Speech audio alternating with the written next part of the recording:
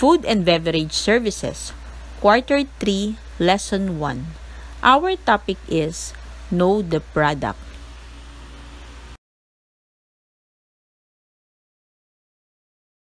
A menu is a guide where the customer order in a selection for what the customer offered in establishment, like restaurant, cafe, or bar during its operation, and is arranged in a particular order.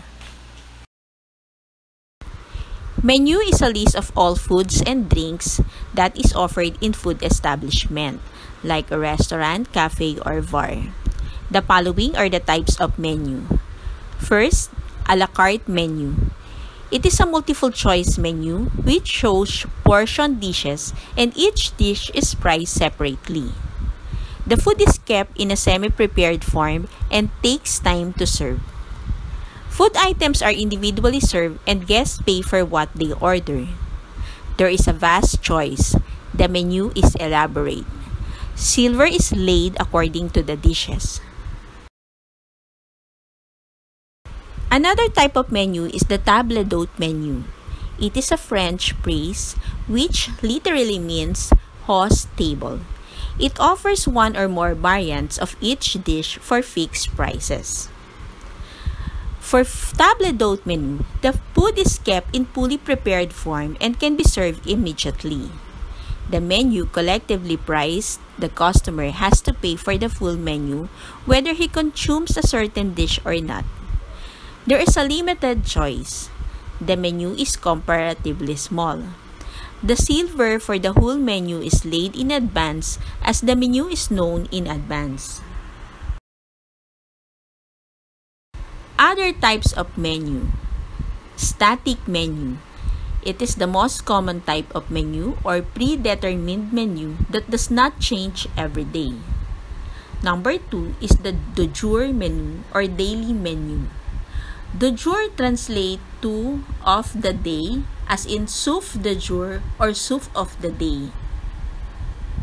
Cycle menu. It is a set of dishes or menu items that is different for each day during a cycle and repeats. Next is the breakfast menu. It is fairly standardized.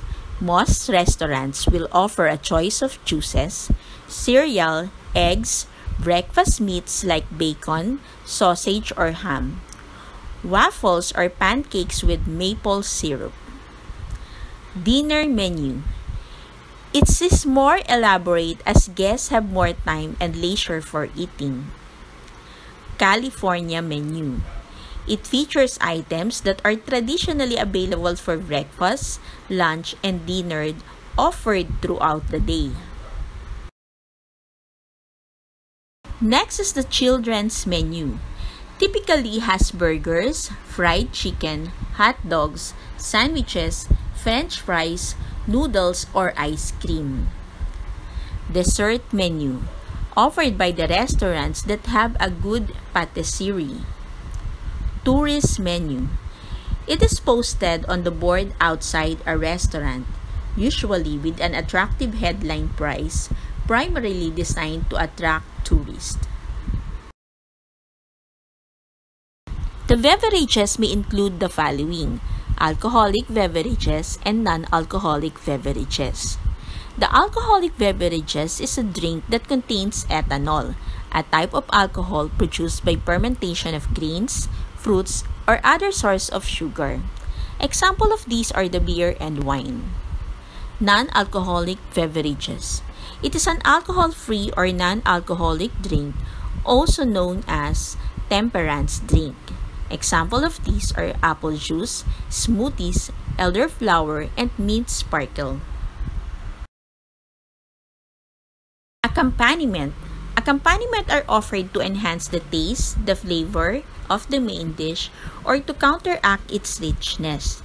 This will be introducing during the serving of food.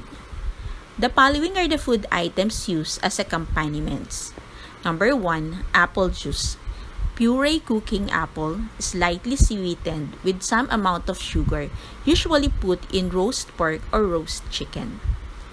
Chili sauce. Chinese flavor, hot, hot sauce vinegar flavor with chili, served in Chinese-style foods.